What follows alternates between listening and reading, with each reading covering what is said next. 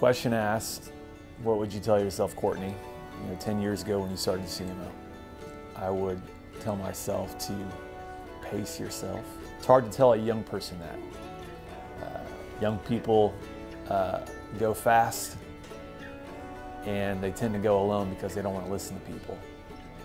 And usually you got to hit a wall, you got to make a mistake before you slow down and listen to the people around you that love you. You think you know it all, and the reality of it is you don't.